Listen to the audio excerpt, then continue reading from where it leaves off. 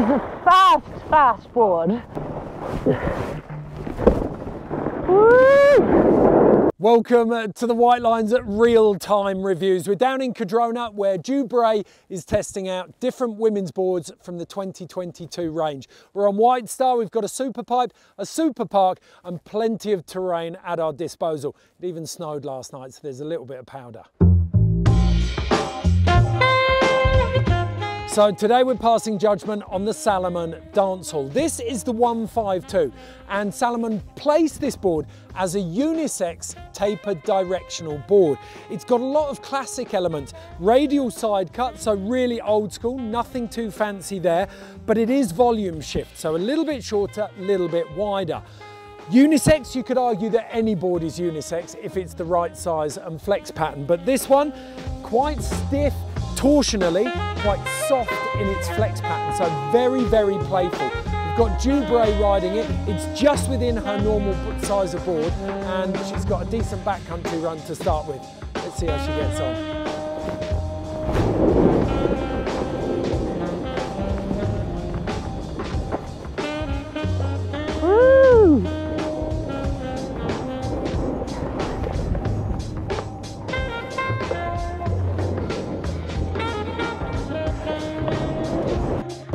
Oh yeah, nice solid base on this. Floaty, bigger surface. Whee! The iciest snow.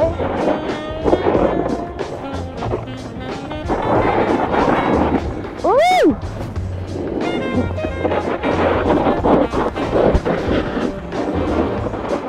Oh good. A little bit more heavy to steer. Handles various snow conditions. Woo! Have to work it.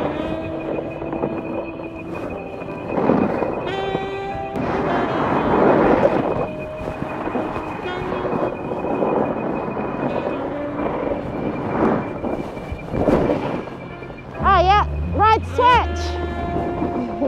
This is the Salomon Dancehaul. It's a unisex board, so it's designed to suit both guys and girls. I think it is a great option for free riding. It's stable, it holds an edge, it can handle big mountain. For me it's a little bit wider than what I'm used to, but I can handle it. And also it has a really nice turn shape. It's a progressive side cut, so the turns make a nice slow start and then it finishes strongly.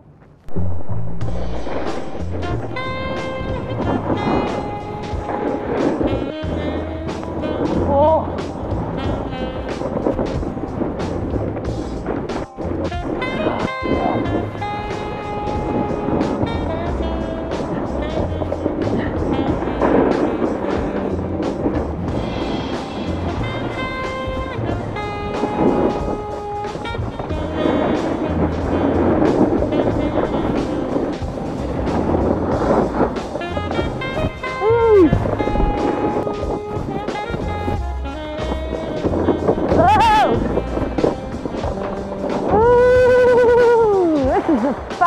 Fast board. Oh yeah.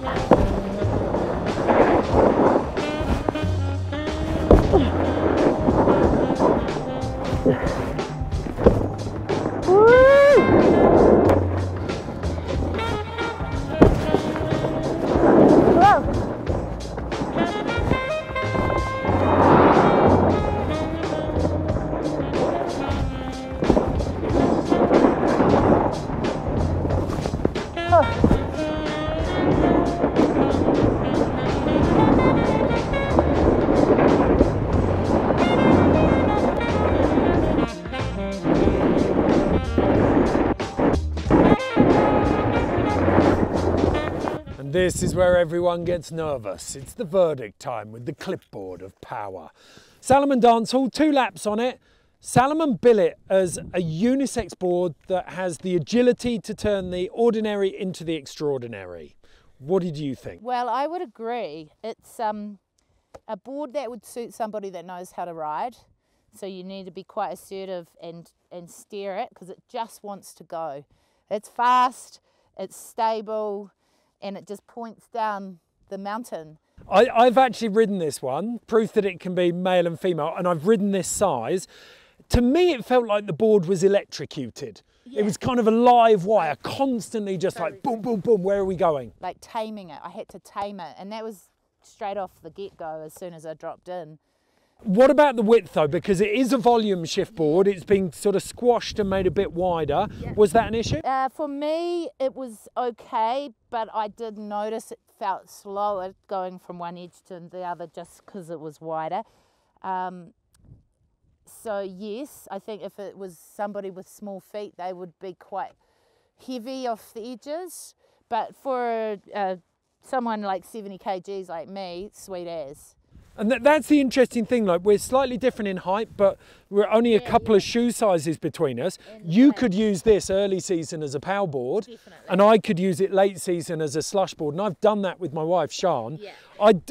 I mean, you could argue that, you said it earlier, all snowboards are unisex because it's only the graphic that changes, but this feels like it is a middle ground. Yeah, no, I think you could cross over. I've been riding men's boards a little bit, and yeah, I probably would recommend this to a lady. Okay, middle of the road, 450 euros. This is potentially the couple's quiver killer, the Salomon Dancehaul.